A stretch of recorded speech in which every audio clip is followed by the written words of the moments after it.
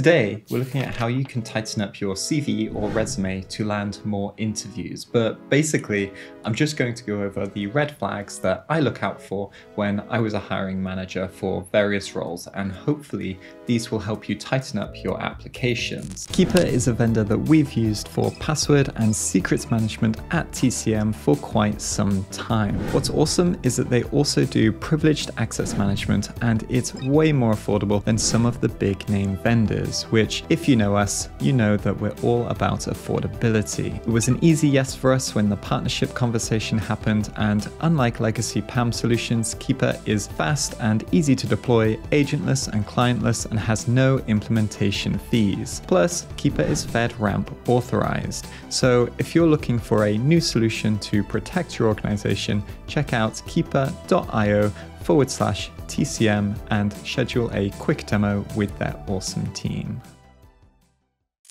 Now, it might be a little bit early in the video to give caveats, but here we go anyway.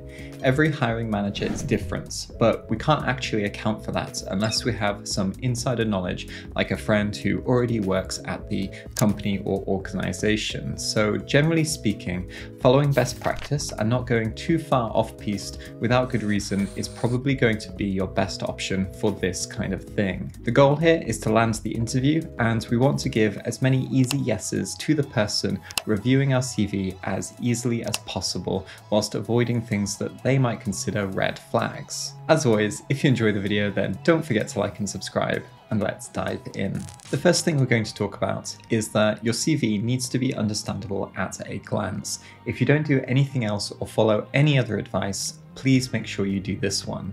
Now, personally, I like to see bullet points over paragraphs of text whenever it's appropriate, because really, as a hiring manager, I just want to make a snap yes/no decision, and if the yes is buried in a 3-page novel, I don't even want to find it. In my previous role, when I was hiring for red team members, I got over 50 applications in less than a day, and hundreds by the end of the week when we put out a post for a new role. And I'm sure you can guess that 1, I'm not conducting 50 interviews, and 2, with such a high number, the easiest way to filter the first pass was to be simply glancing at bullet points in the experience section. So we need to make our CV as clear as possible and as easy to digest as possible. So let's take a look at a quick example. Here we have basically the same information but presented in 2 different ways. So the first one is I worked at Too Many Cables from 2018 to 2021 as an IT support. Okay, like as a hiring manager, I'm done. I might scan the text for some keywords, like for example, software issues, liaising with vendors and clients. Nice, okay. Supporting network administration, cool. And that's kind of like all I've just really pulled out of it. But when we take a look at the bullet pointed version, we can see here, okay, so Too Many Cables, 3 years, and we have infrastructure management, nice, technical support, nice, vendor and client liaison, basically lots of keywords, and I can focus on these. So for example, if I've written a job description and you're matching keywords from that job description and prioritizing those things in your bullet points or your abstract or wherever it is that you're trying to get across the main information that says, yes, you're right for this role, I'm going to have an easy time giving you an interview. And even if there are points here that aren't relevant, I'm not going to miss anything that is relevant. So for example, if we go back to the text, I kind of picked out a few things, but maybe documentation is really important, and I've skipped over things like updating documentation, and honestly, just reading long form, like reading paragraphs, is really time consuming. And if I've got lots of CVs to review and lots of things to look at, then try and break things down and make it as easy to digest as possible. Think of it as like a kid's story, you know, like the 1 sentence per page or something like this, rather than, you know, a thick novel that we need to get through. Next up, I know there are many different approaches to applying to jobs, and this might not be possible if you're casting a wide net and applying to many different roles, but personally, I like to apply for very few specific roles and tailor my CV, do my research, and maximize the chance of success for those applications. Now, if you're earlier in your career, then don't worry about this strategy so much, but later on, you'll want a role that suits you and you can be a little bit more specific.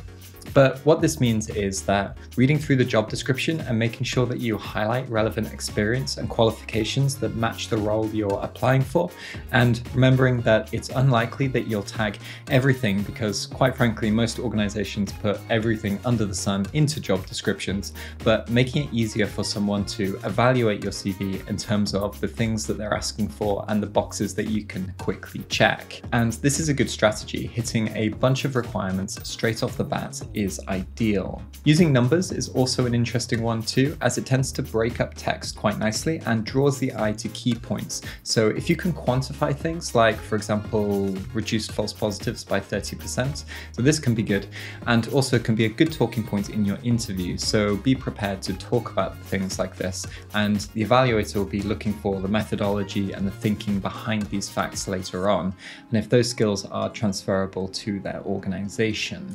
And finally, let's talk about certifications. I think that having one or two is really important and adds a lot of value to your CV, but there's no need to go crazy. They often have diminishing returns in my experience, and people with long lists of certifications, let's say more than like 15 or 20 for example, often lack skills in other areas. And of course, this doesn't apply to everyone. There are always people with lots of certificates and lots of qualifications who are also good across the board, but it's a trend that I've come across quite a few times. And if you're going to list things like certificates of completion, then I think this is okay. Just make sure that you're prepared to answer questions on them. There's nothing worse than getting into an interview and they ask you about a certificate that you've got and you're unable to give some interesting insight, or at the very least an overview of what you learned and why it was a valuable experience. Many years ago, I actually saw a CV, and in the candidate's experience was a whole page of insert random security standard name or something like this. Let's say OWASP top 10. And then next to it in the next column, it said non-certification, but they'd done this for literally everything, including some certifications where they'd put the certification name and then put non-cert next to it. And there was probably 50 plus of these things. And funnily enough, I actually gave them an interview because for this role, there weren't that many applicants. It was the first time I was a hiring manager for a role, and the interview was only online and only 20 minutes of my time. But of course, when I conducted the interview, they unfortunately couldn't even tell me things like the difference between authentication and authorization, or give concrete examples of either of these.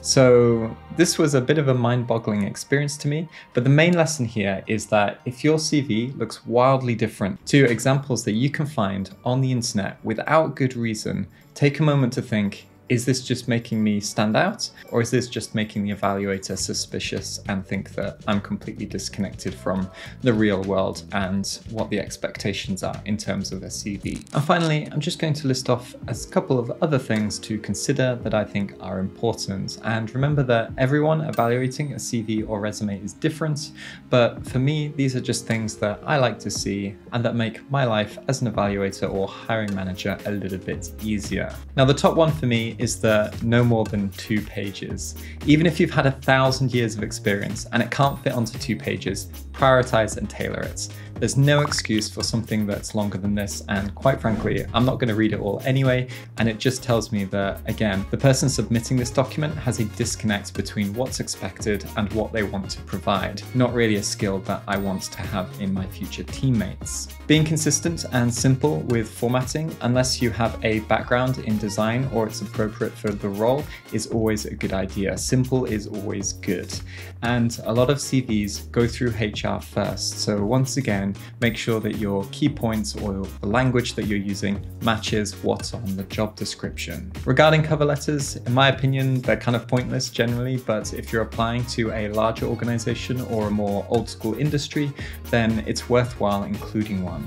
I don't know who has the time to read these things, but if an organization asks for one or if it's optional, it won't hurt your chances to include it. And the organization might filter your application if the cover letter isn't there. I'm sure that 99.9% of cover letters these days are just ChatGPT, so the effort involved is pretty low from that perspective. So yeah, like I say, just include it if they ask for one. And that's it for this video. I hope you got some interesting insights and useful tips. And of course, if you have questions, then either let us know down in the comments below or catch us on live stream every Wednesday at 12 ET. Catch you next time.